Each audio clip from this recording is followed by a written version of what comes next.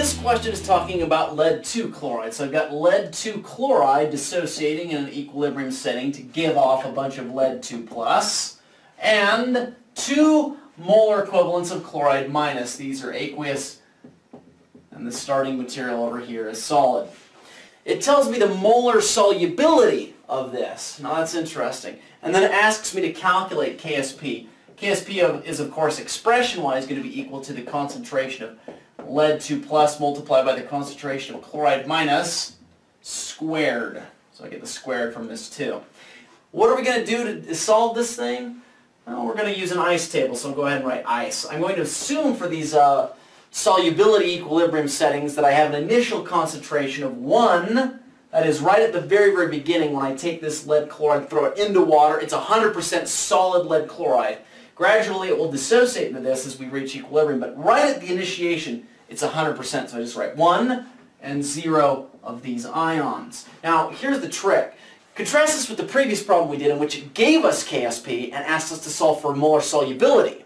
In this problem, it's giving us the molar solubility and asking us to solve for KSP.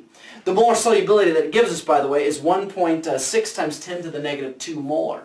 That solubility amount is the amount by which each of these increases as we reach equilibrium. So I'm going to write down 1.6 times 10 to the negative 2 molar. That is the value for, that is the molar solubility for lead, and it's also the molar solubility for chloride. However, because chloride has 2 molar equivalents of it, in front of it I have to go ahead and put a 2.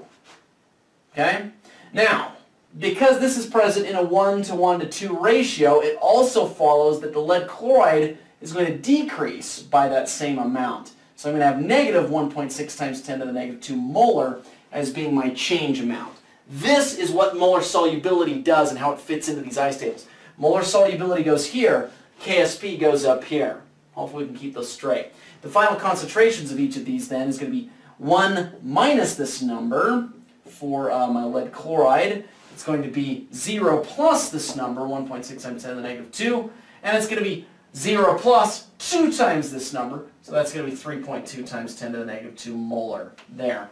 Now I take each of these values and put them up into this expression and then solve for it. So KSP, once again, is going to be equal to the concentration at equilibrium of lead 2 plus, which is 1.6 times 10 to the negative 2 molar, multiplied by the concentration at equilibrium of chloride minus, which is 3.2 times 10 to the negative 2, and I guess I can keep the molar in there, and now I'm going to square it.